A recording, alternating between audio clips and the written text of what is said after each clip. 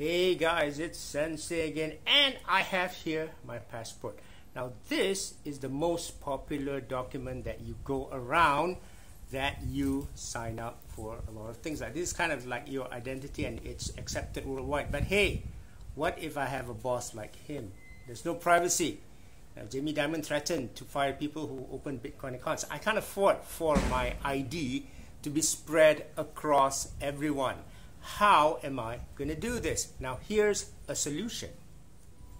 So on the one hand, I want this to go across many blockchains, right? On the other hand, I don't want people to know who I am. So this is RAZE network, okay? RAZE allows you to transfer documents across different types of blockchains without people knowing who you are. In fact, you don't even know. RAZE allows you to transfer this data over the Polkadot network, Ethereum, and also Binance Smart Chain. Now, there's going to be a lot of more applications like this that require your ID. For example, DeFi, which allows you now to do things anonymously while still getting known to whoever needs to know you. And this is because the new applications are now governed by Web 3.0, which if you look here, based on the 8 top cryptocurrencies, Web 3.0 is actually 19.5% of the entire web applications, led by Polkadot. Ecosystem RAZE will also go against Manta Network and also kill a competition, but RAZE is doing well, and this is why I'm going to show you something.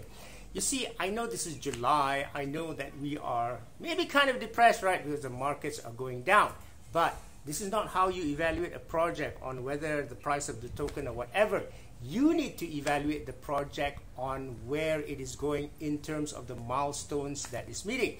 So let's go through 3 different milestones and show you why I like this project, RAZE, and why I say that it has places to go. So this will be in terms, number 1, first of basically their partnerships.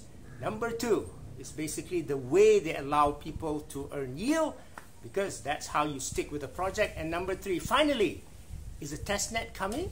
Is a mainnet coming? Whether the deliverables are actually out there.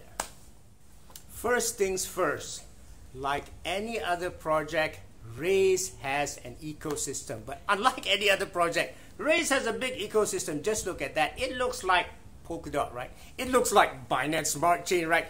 It looks like Polygon, right? This is awesome. That means they are onboarding partners. Not only that, if you look in their Medium, you can see they are onboarding new partners all the time, and this means that people have confidence in using RAZE's product. This is actually a use case for this, and it's a proven use case, and that's why they are onboarding new companies all the time. Now, number 2 is related to the IDO, but it's not related to the IDO. You see, so I invest in a lot of IDOs, and I noticed that after the investment, what start is really the liquidity farming. Now, this gets me excited because it gives me a way to actually stay on with the project. So they've also done this, but look at this recent announcement. They are extending this. They are allowing you to do more to Manta DAO, and this is what I think gives confidence to the communities to hodl and stay on with this project in order to basically see it to the end of its completion, because it's only started, guys.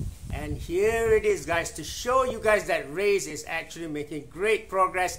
They are actually coming out with a testnet, yes. And to celebrate this, to make sure that all of you know about it, they are celebrating this in the best manner possible. And this is introducing a meme contest, because through memes, guys, let's face it, it's easy for the people out there to understand. We need the people out there to understand the RAZE network. We need the people out there to use the RAZE network so that they are confident of crypto and DeFi and all this. And through memes, this allows you to do it in a non-serious manner.